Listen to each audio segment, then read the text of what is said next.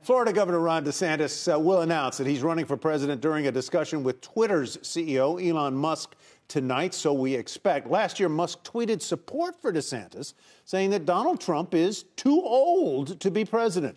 And if DeSantis ran against President Biden, he would win easily. He wouldn't even need to campaign, says Musk. Here to discuss more is CNBC tech and media correspondent Julia Boorstin and CNBC.com political finance reporter Brian Schwartz. Brian, is Musk trying in some way to be a political conservative kingmaker here?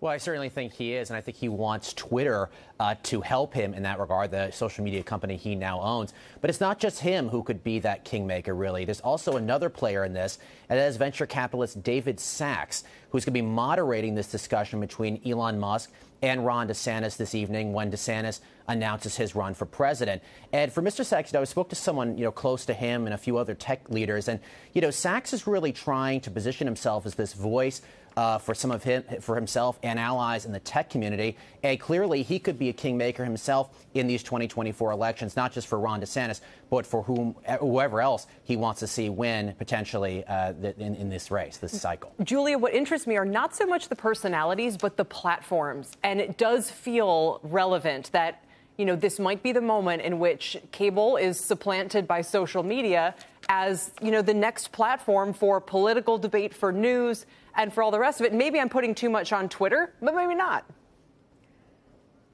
Well, look, I think we have to go back, rewind, and go back to the Super Bowl when, if you recall, Elon Musk was sitting next to Rupert Murdoch, and they were very intentionally, photographed together, sitting in a box. And there was this question of sort of what is their relationship, and also what is Elon Musk interested in having Twitter be? I think we have to say, first and foremost, that Elon Musk wants to drive traffic to Twitter.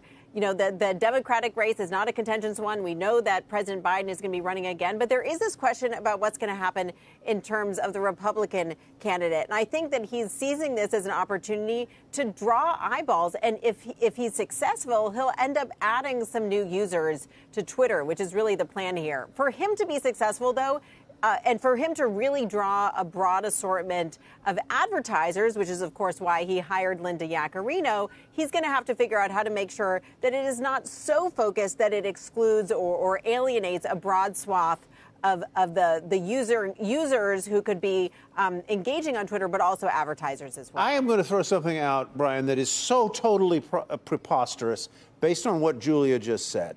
And it's right out of the pages of Succession, Logan Roy and Mattson. Is there a possibility that Rupert Murdoch and Fox would buy Twitter and bail out Elon Musk effectively? Well, it's a really interesting idea. I'm not entirely sure. I don't have reporting on that. But I mean, no. I think, look, when you look at the scenarios here, to Julie's point, clearly there could be some sort of alliance made between Elon Musk and Rupert Murdoch.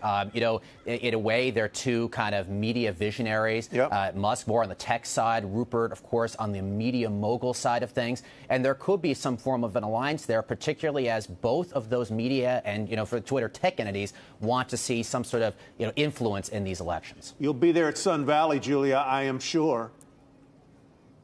Could happen there. I will indeed. It'll be interesting to see how all these relationships play out. But one thing's for sure is Elon Musk wants eyeballs, and this is a pretty good way to get them. You heard it here first, ladies and gentlemen. I'm looking at the market caps. Fox's market cap is about $15 billion, and didn't Musk buy Twitter for about 45 million. I mean, that tells you already the valuations. Yeah. Whether I don't think they can bail him out. I don't think it's worth $44 billion today. I don't think anybody would say that. But I don't think they can save him from that investment at this point. He paid too much, at least for the time being. Well, there you go. Just out of thin air, we have created, I don't know what we've created. The next chapter, I think, in media and politics. Julia, Brian, thanks.